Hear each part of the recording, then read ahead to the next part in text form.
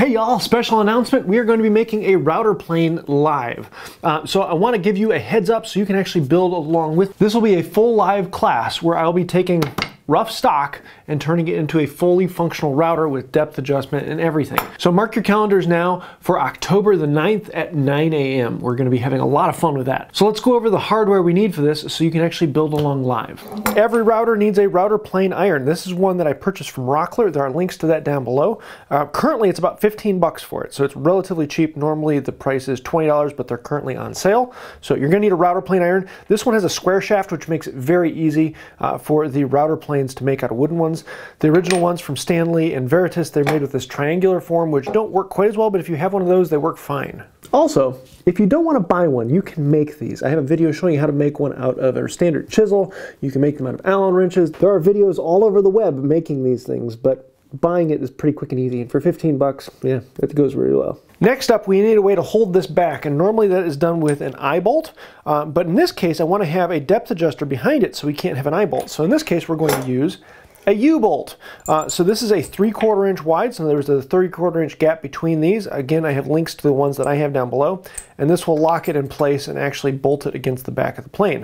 Normally it comes with just these standard nuts, but I'm going to be upgrading these to 2 different thumb nuts, and so these work really, really well for just being able to adjust it easily. So 2 1/4-20 thumb nuts, and then for the depth adjustment we need a piece of threaded rod. I'm going to use 1/4-20 threaded rod, so it's the same as this, and that needs to be the same length as your router plane iron, so about 3 inches long. Then for the actual depth you need a thumb nut that fits into the slot, and for me that is this, which is a simple 1/4-20 thumb bolt, and it's the exact same as the ones I have down there, so it fits into the slot and allows me to adjust the depth up and down. Again, there's links to all of this down below to get the exact same ones that I'm using. Normally, to attach this to the wood, you would install an insert, and this would allow you to then thread this down to the wood, but I'm actually going to skip this, and I'm just going to use a simple tap to then tap down into the wood, and that will thread down in there. So I'm going to be using a tap in the video, but if you want to, you might want to get a threaded insert to do it for you. You're also going to want a large auger bit.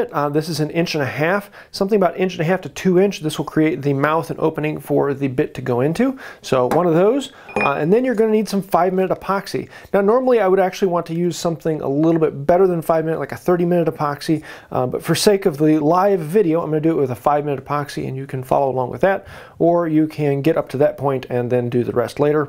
But I'm going to use 5-minute epoxy. It'll actually do rather well for this. For the lumber, I'm going to be using this hard maple. It is 1 inch thick by 3.5 inches, and I'm actually going to be making a fairly long one because I want to use it to do cheeks and tenons. So normally the router plane is only about 8 inches long or so. I'm going to make mine a little over a foot, maybe about 14 inches. And so I'm going to need a piece that's at least the length of the router plane that I want, and then also I'm going to need another piece to glue onto the back, and so I'm just going to cut that out of this stock, but you can make it out of whatever scrap you want. To be completely honest, hard maple is very nice for it. It's a very durable wood. You're just going to want something that's hard and doesn't wear down very easily. An oak would work perfectly fine, though it is a little bit more splintery. Ash along the same way. Something hard, something from South America, it would work fantastic for this. Again, there are links to all of these items down below, and we're going to be going live at 9 a.m. This will be on the main channel, and I have a link to the actual live video down below so you can set it on your calendar and be ready to go through it. Building the whole thing completely live so you can see every step, every mistake, and we will work along it and see what we come up with. You never know. Is it going to work? Is it not? We're going to have a bit of fun and find out. So I'm looking forward to seeing you on the 9th at 9 a.m. And until then, have a wonderful day.